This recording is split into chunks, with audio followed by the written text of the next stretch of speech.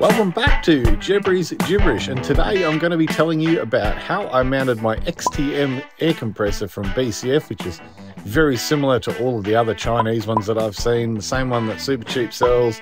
Looks very similar to the King's compressor. Anyway, I mounted it in the back of the Landcruiser, and I'm going to tell you why I went with this particular compressor and how I did it.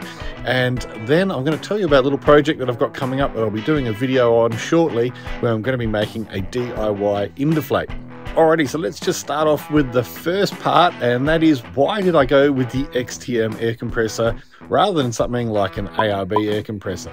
Well, it's really simple. I can't afford an ARB air compressor. Well, I could probably get the single one, but I definitely can't afford the dual one. And I actually bought this as a temporary air compressor, nearly 3 years ago, just to get me out of trouble after I bought the Landcruiser. The old Patrol had an endless air system in it, which was, well, it was okay, super fast, but just not super reliable. But once I got the Landcruiser, I had no air compressor. So I had to come up with a solution so that I could head down the beach. And the XTM, I saw it on special, I think it was $110 or $120, and I bought it just because it was cheap. Turns out it's been one of the best air compressors I've ever had, and I've had quite a few different branded ones.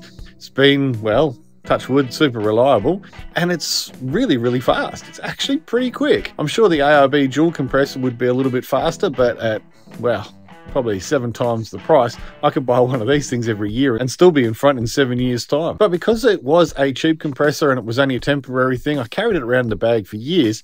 And just recently, I decided, bugger it, I'm actually going to fit it into the Landcruiser. But of course, I've already got the drawers installed, so putting it in the cavity down the side where the ARB ones go would be nigh on impossible, and also I don't think it would fit in there anyway. It is quite large. So I decided to use some of the wasted space that I've got in one of the wings on the side of the drawer system and put it in there. That's where I used to store it anyway, but it was a pain getting it in and out. Now, the other problem that I had was that the fuel tank is directly underneath where I wanted the air compressor to go, meaning drilling holes in the floor and putting bolts through would be potentially a little bit problematic unless I drop the tank, which I'm not going to do. The other thing is I didn't really want to drill holes in the floor of the Landcruiser.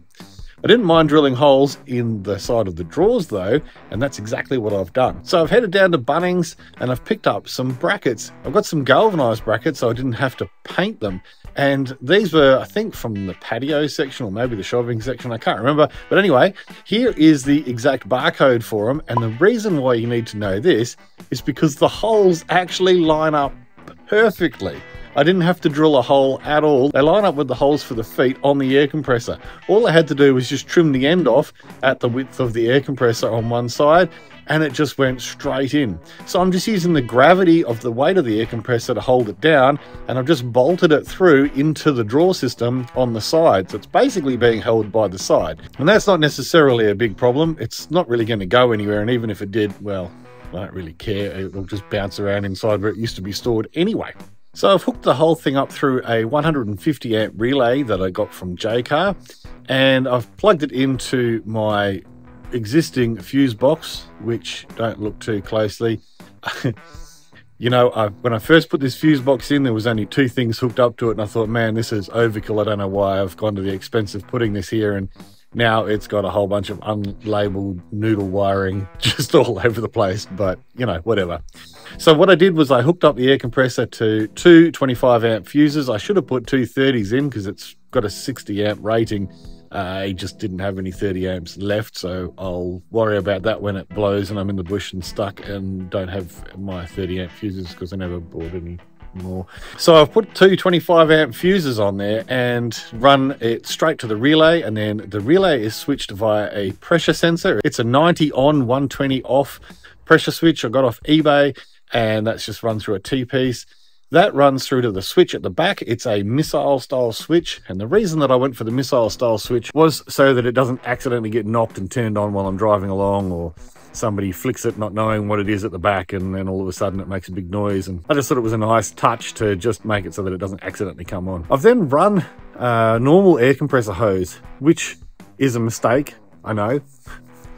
I've done this before.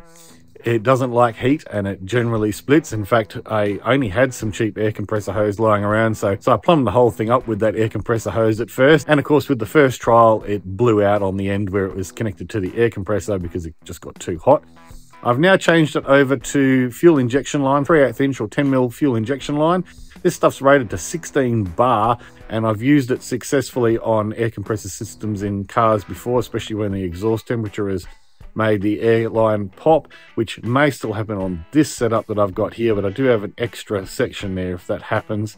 I have tried to tuck it away, but we'll see how that goes. I'm not convinced that the fuel injection line is going to be able to handle the heat on the output of the air compressor long term. I did use braided hose on my endless air systems, and I might end up having to do that on this one anyway. But the thing is, if it does blow on a mount bush, it doesn't really matter because I can just take the Nito fitting off and plug the airline that came with the air compressor directly on and just do it that way if I have to. So the airline runs down through the passenger side rear seat, through the grommet in the floor, and it's tucked up along underneath the car, and it comes out here at the back of the Landcruiser in the bumper, right next to my 240 volt inlet for the fridge. Now this is a really neat trick. I've used this on all of my air fittings on all of my cars in the past. This is quite a bit smaller because I've actually gone with a male Nito fitting on this install, and I'll explain why in a minute.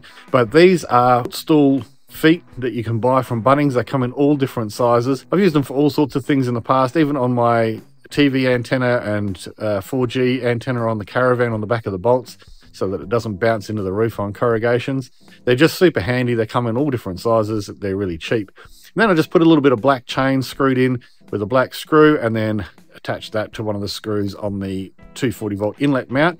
And that means that when I pop off the cover, it just dangles there and I don't lose it. So why did I go with a male Nito fitting instead of a female Nito fitting or a Ryco fitting or any of the other types of air fittings that are out there? Well, I've always used Rycos in the past on cars because you can put one of those feet, those chair leg feet, straight over the whole female fitting, and it covers it up pretty well. But it doesn't entirely stop them getting crap in there. When it's sitting at the back of the car and you're going through mud and dust and whatever else, they do just get crap in them. And so by putting the male fitting on there, I can just turn the air compressor on and blow out any crap that's in there, and it's got no moving parts, so nothing's going to seize up or get dust in it or dirt in it or anything like that. The other thing is that the air hose that came with this compressor had a female Nito fitting on it, and it just meant that I could use the existing hose that came with the compressor. Now the reason I put the pressure switch on was not because I need it for this setup, because it's got a male Nito fitting on the output there. It's not actually going to pressurize, but what I am planning to do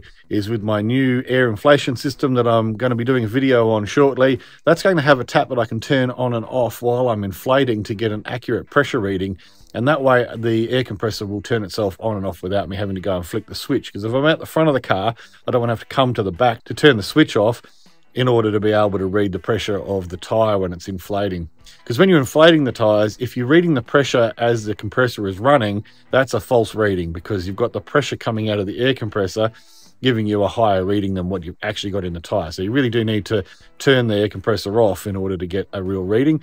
And so having a ball tap setting on the air inflator will allow me to do that without having to keep going backwards and forwards and all over the place. So what you need if you want to do a setup like this is you get the pressure switch off eBay. They're about $17, I think. Need a few different air fittings and some air hoses, just 3/8 inch barb fittings. The T-piece I've got, it's got 1/4 inch BSP thread on it, and then I've just used 3/8 inch to 1/4 inch BSP barbs. So that works all nice and simple. Obviously put a little bit of thread tape on anything that you're screwing in with your air fittings. The 150 amp relay, the switch, and a little bit of wiring. Oh, and a couple of fuses, of course. It's pretty straightforward, and it's going to make life so much easier. There's a lot of times where I haven't let my tires down on gravel roads because it's only a short distance and I can't be bothered with all the hassle getting the air compressor out and trying to put it away when it's hot. Well, now I don't have to worry about that. I can just turn it on, grab the inflator hose out of the back drawer system, and away we go. When I'm finished, turn it off, put the hose away and drive off. Don't have to wait for anything to cool down, don't have to pack anything away. Much easier. So there you go. You can even fit a really cheap air compressor into your car, and they're actually pretty good. It's pretty easy to do. If you like the video, please hit the like button and subscribe to the channel. I'll see you guys in the next one.